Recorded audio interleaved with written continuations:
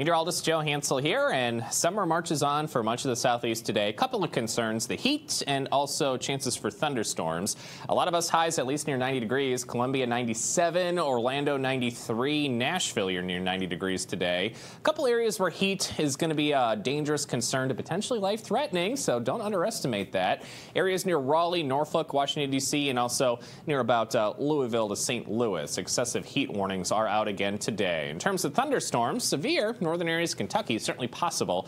The rest of us, really just some general showers and thunderstorms are possible from areas of Florida and kind of arcing around Atlanta to Birmingham and Nashville. Some afternoon rainy rumblers certainly within the realm of possibility today. But rain is going to be a common nuisance for a lot of us. Rainfall forecast through Tuesday. Western areas about 1 to 2 inches plus a rainfall certainly possible. So keep those umbrellas handy as heat builds for many of us. Back to work on Monday.